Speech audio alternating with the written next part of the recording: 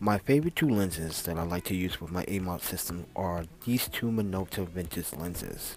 They're the best, but they have the two differences that I like the most about them. And I'm going to tell you about them in this video. Why do I choose these two? And I had them for since I was about 12 years old. So, there's a history behind these two lenses. So, let's get into this video and let me show you and let me explain in detail why I love these two lenses.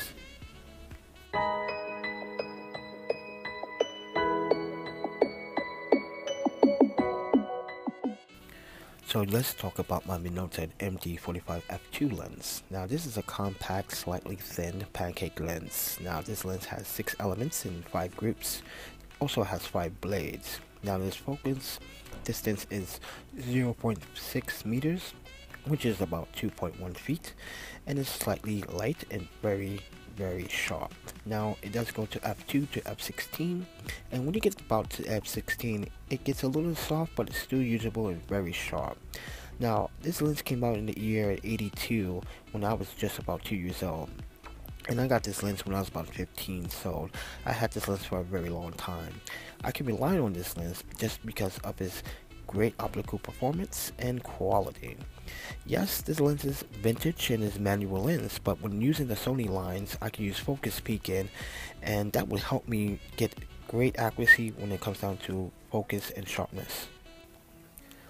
Of August 1977, Minolta introduced this 50 f1.4 MD Rokkor-X lens. It was the first wholly new lens designed for the MD system, and I can attach this to my Sony E-mount and A-mount systems using focus peaking. This is a full manual lens. Now this lens does contain 7 elements in 5 groups in its optical construction of the MC lens. It is more compact design, slightly shorter and 60 grams lighter at 245 grams. Now as I grew up with this lens using my XG1 and XG7 Minolta lenses, I found the lens to be much sharper at f1.4 to I get about f2.8, but when I stop it down to f11 to f16, it's much softer in the backgrounds, but the subject stays sharp in the center, so keep that in mind. This is one of my lenses that I can count on and rely on when I'm doing portrait photography.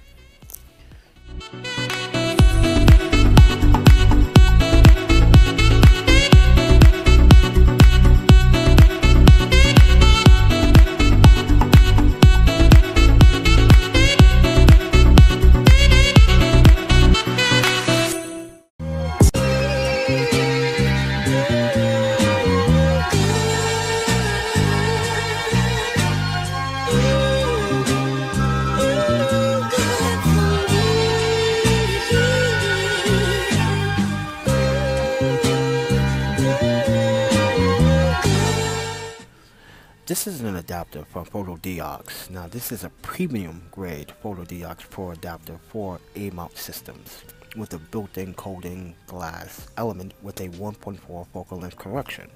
Now the glass inside this adapter is removable for microphotography if you do so, but the construction of this is an anodized aluminum construction, but it also comes with a 24-month manufacturer warranty just in case it malfunctions.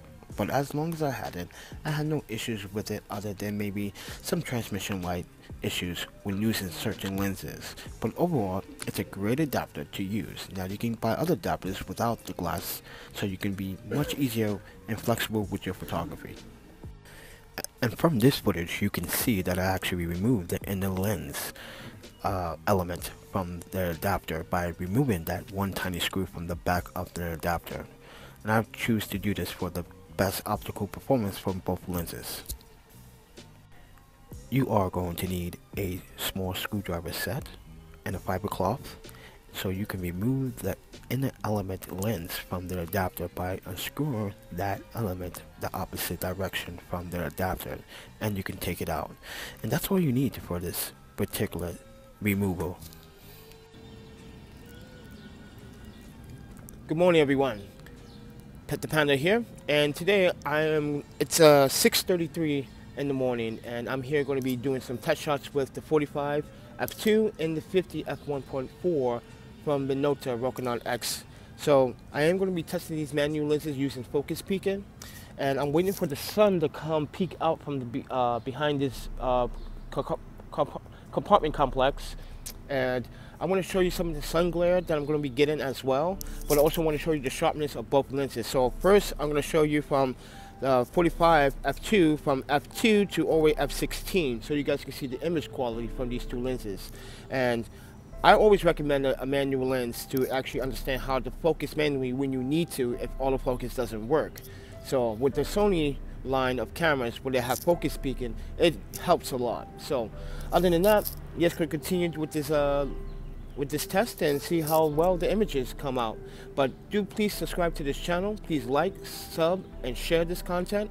Please go to my website at 646studios.com where you can have tutorials on photography and videography. Also, you can see my work. And also, if you'd like to hit me up with a PayPal donation, that would be nice. It's on the front page. $1, $2, $5, $10, $20, $50, $100 if I'm lucky. But other than that, let's get to this test.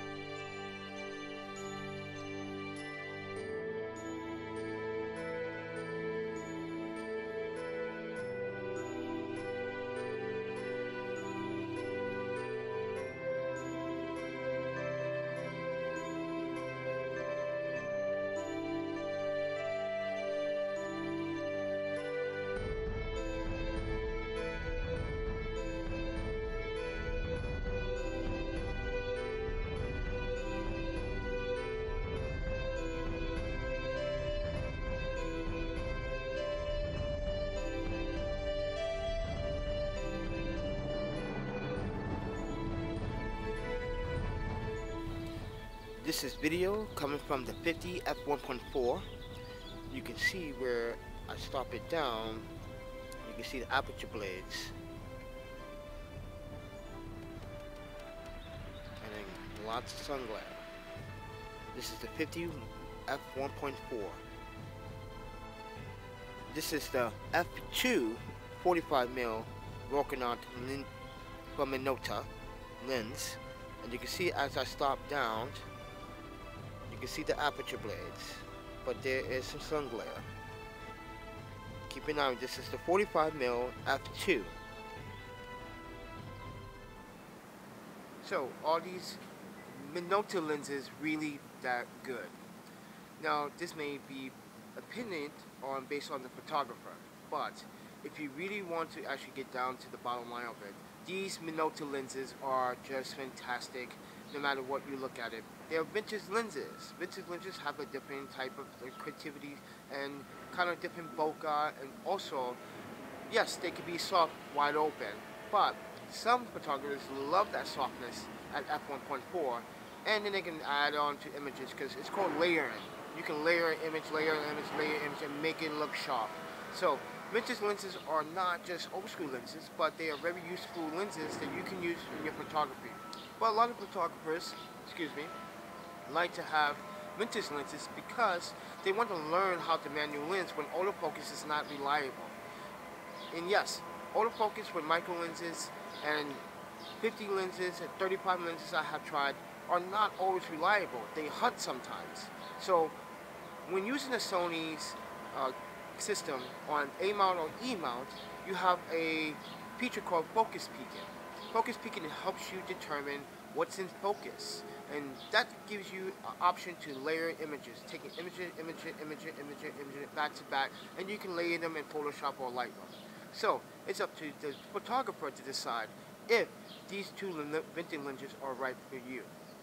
Now, take this with a grain of salt. I grew up with these two lenses. I had them for a long time. It doesn't mean that I recommended these lenses. It's just me expressing a history and a story about these two lenses, why I always recommend these two lenses, why I always do have these two lenses in my arsenal and my Pelican. Now, if you guys would be so kind, hit that like button, hit the subscribe button, hit the share button, and don't forget to hit the notification button. But also, go to my website at 646studios.com where I have tutorials on photography and videography. And you're going to see my time-lapse. But other than that, please make a donation at PayPal if you like for making this content. It would really help me out. But I will see you guys in the next video. Take care, happy shooting, and please, photography is a passion. Make it your love. And I'll see you guys in the next one.